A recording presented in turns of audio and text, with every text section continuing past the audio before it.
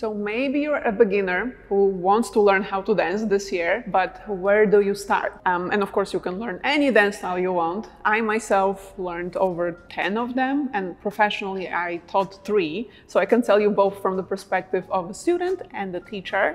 If you're just starting out and you want to feel comfortable, especially dancing when you go out, the best place to start is club dance or party dance. Let's look at the impact on your social life first, right? So many styles are super fun to do. I learned anything from ballroom to belly dance, from ballet to hip hop, and all of these styles are fun to do, especially if you like doing them.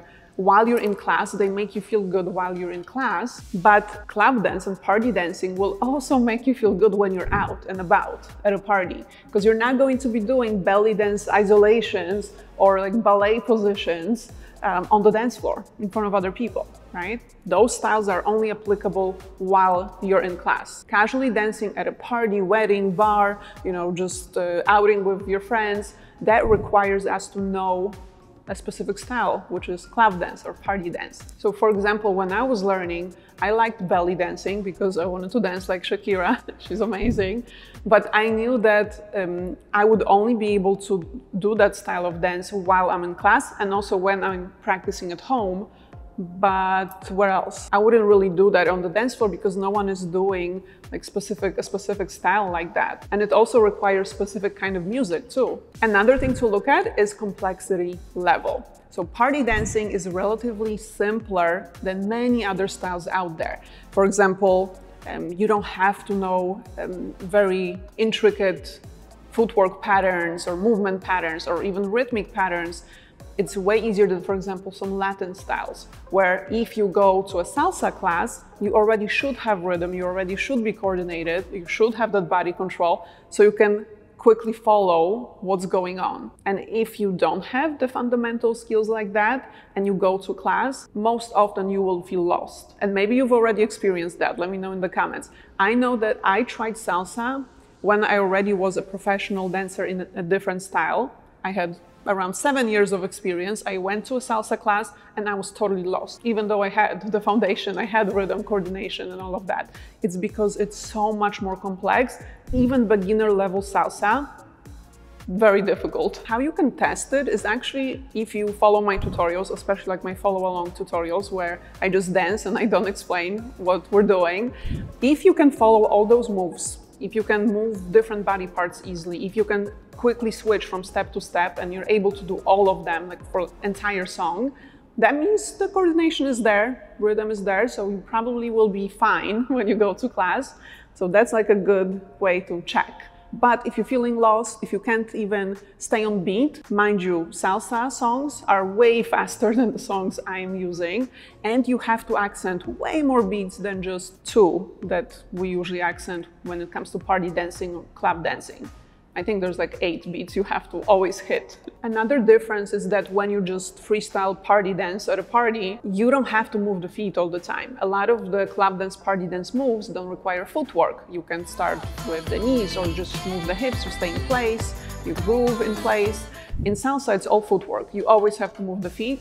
Not only that, but the knees, the hips, the arms. So that's why that coordination is crucial. And I'll just mention, if you want to be prepared for party dancing, freestyle dancing to like top 40 music, be sure to watch my free masterclass. It's a free training that I made just for you, and you can access it at a link below. I included there everything you need to be able to dance successfully every single time you go out, even when you're starting from absolute zero, no skills, no rhythm, no confidence. So be sure to check it out. Another thing you want to look at when choosing a dance style to learn is longevity, right? So if we go to, let's say, a hip hop class or choreography class, any choreography class, you will be learning how to dance to trendy songs using trendy movements, but they will go out of style. Like nobody's doing Soulja Boy anymore, right? Or anything else.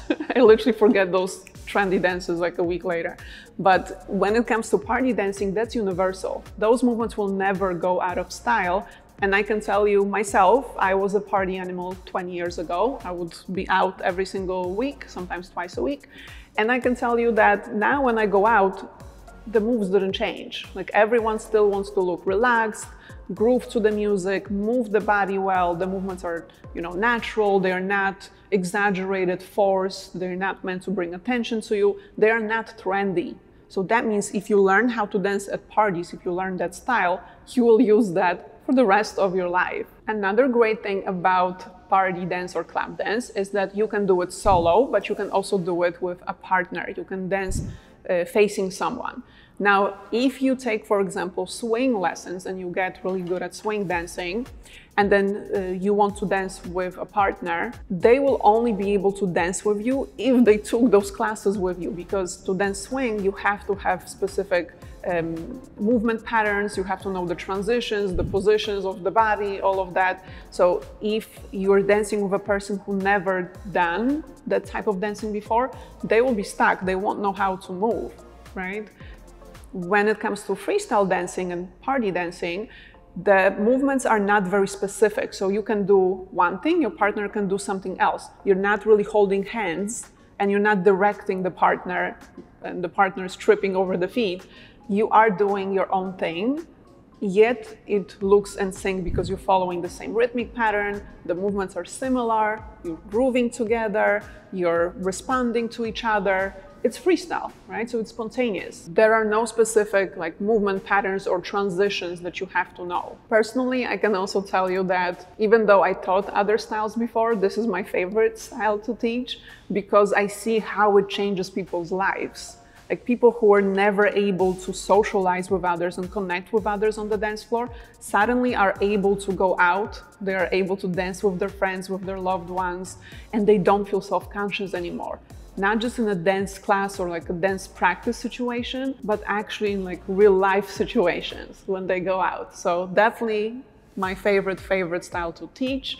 And if you want to learn more about how to be able to dance in social settings, you can first of all check out my free masterclass, free training, super helpful, everything you need to be able to become that confident dancer.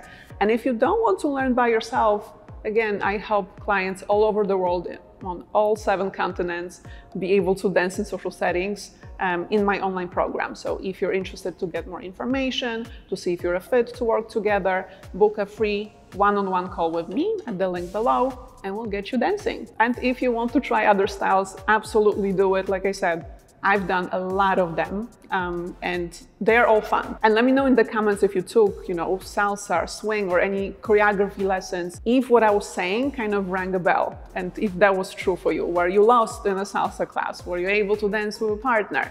Let me know in the comments, I'm very curious. And that's it from me today, guys.